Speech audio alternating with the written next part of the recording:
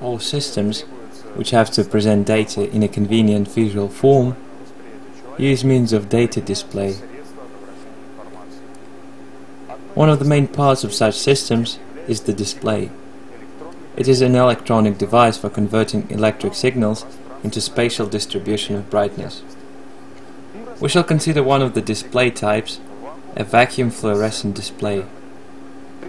The operation principle of these displays is based on the phenomenon of luminescence, which is formed in cathodophosphors when they are excited by an electron beam.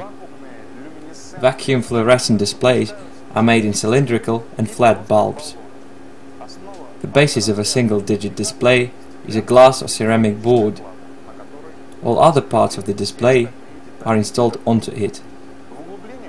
A conductive layer connected with the contacts is located in the sockets of the board, which are made in the form of sections. Each section has an individual lead.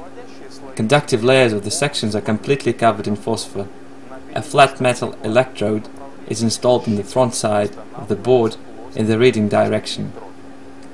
Openings on the electrode are located opposite the corresponding phosphor-covered sections. A control grid is installed at a short distance from the blocking electrode. A forward channel oxide cathode is located at a short distance from the grid plane, approximately parallel to the lamp axis.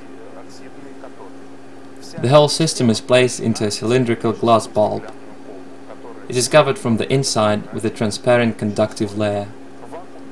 Nowadays, vacuum fluorescent displays are used in single or multi-digit devices. These are letter and digit, matrix, bar graph and mnemonic indicators. The latter is used for displaying special conventional symbols.